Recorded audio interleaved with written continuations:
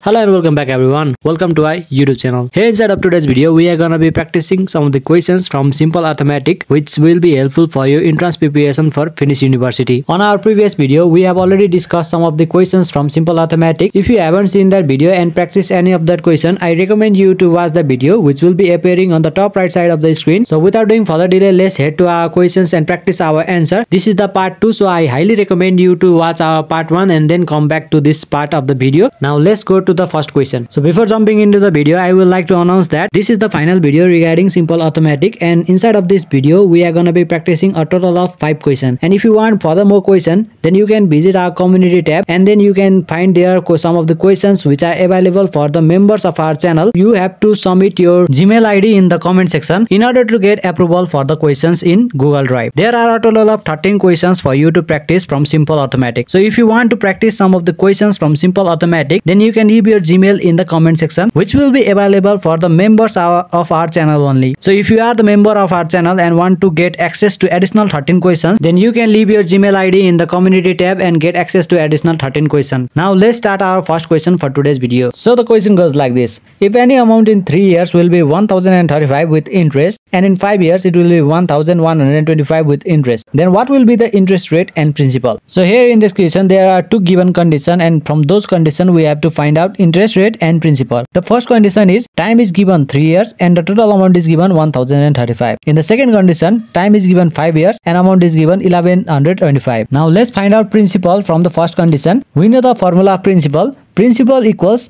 amounts time 100 divided by 100 plus time into rate. From there, we can substitute the value of amount, time and rate is not given, so we will leave the rate as it is. Amount is given 1035 times 100 divided by 100 plus 3 times rate, which we will assume it to be our first equation. So from the second condition, same as our first condition, we will calculate the value of principal. The formula is same, just value is different. Therefore, principal is equals to 1125 into 100 divided by 100 plus 5 into r. Here time is given 5 years, therefore 5 into r. This is our second equation. Since in the question the principal amount is same, therefore we can equate equation 1 and 2. 1035 times 100 divided by 100 plus 3r equals to 1125 times 100 divided by 100 plus 5r. Here we can cancel out the value of 100 from both of the equation. Therefore 1035 divided by 1125. 1125 comes from the right hand side by the cross multiplication equals to 100 plus 3r. 100 plus 3r comes from the left hand side by the cross multiplication divided by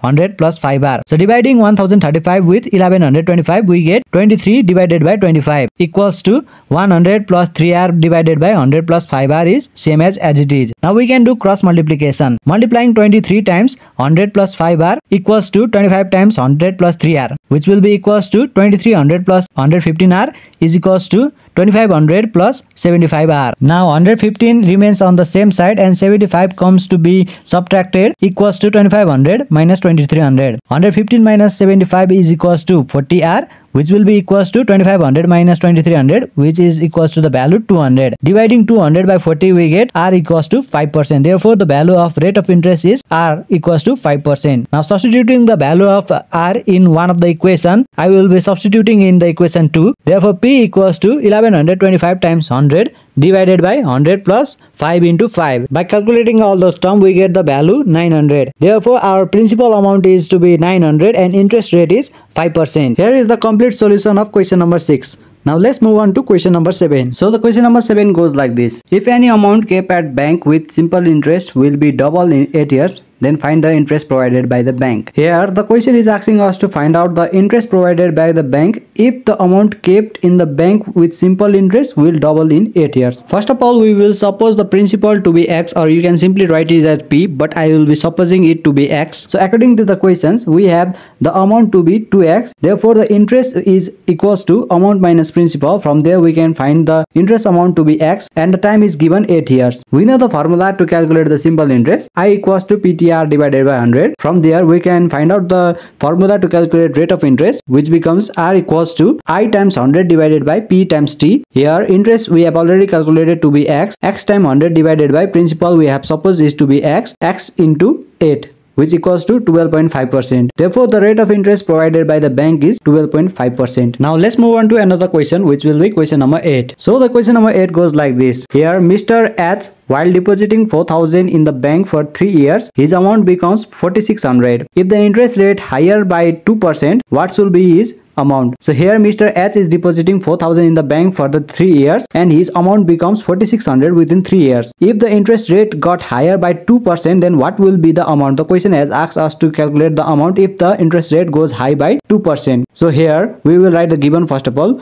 principal is given 4,000, amount is given 4,600 in 3 years. From there we can calculate the value of interest to be 4,600 minus 4,000, which equals to 600 is the interest amount for the 3 years period. From there we will calculate the rate. We know the formula to calculate rate of interest, which equals to I times 100 divided by P times T. Here we have already calculated the value of I, therefore we can write it as 600 times 100, which will be divided to principal and time. Principal is 4,000 and time is given 3 years. From there we have calculated the rate of interest to be 5%. Now according to the question, if the interest rate increases by 2%, what will be the amount? So previously we had the interest rate of 5%. So if the interest rate got increased by 2%, what will be the amount? So the total interest rate is 7%. From there we will calculate the interest amount. We know the formula to calculate interest amount, which equals to PTR divided by 100. Principal is given 4,000, time is given 3 years, and the rate of interest got increased by 2%, which equals to 7%, which is divided by 100. So our total interest amount is equals to 840. From there we can calculate the total amount by adding principal with interest.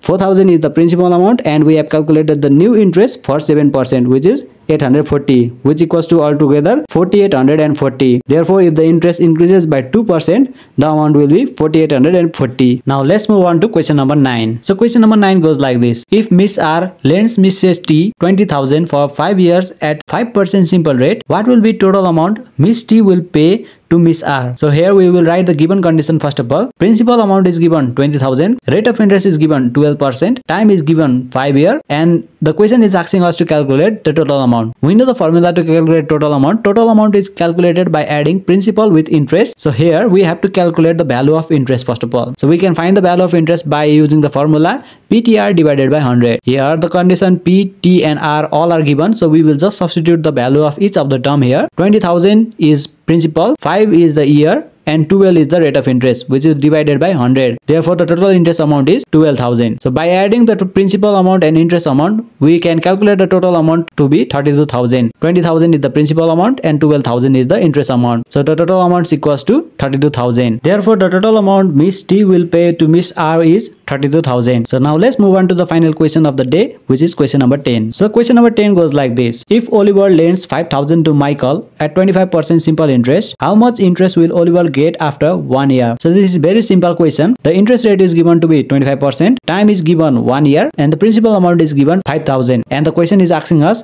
how much interest will Oliver get after 1 year. So the formula is very simple. We know the formula to calculate interest, which equals to PTR divided by 100. Principal is given 5,000, time is given 1 year, and rate of interest is given 25, which gets divided by 100. Therefore, the total answer will be 1250. Therefore, Mr. Oliver gets 1250 after 1 year with simple interest rate of 25%. So this is the end of the today's video, and let me know in the comment section how was today's video, and if you did find this video a little bit useful and informative, make sure to leave us a like on the video. And a reminder for you guys, if you are the member of our channel and want additional question from Simple Arithmetic, you can visit our community section. From there you can get additional questions to 13 questions. You can leave your Gmail ID in the comment and I will be approving your link to the additional 13 questions if you are the member of our channel. So this much for today. I hope you liked today's video, and give us a feedback about today's video by commenting in the comment section by saying this much. I want to end this video right here. So see you in the next video, everyone.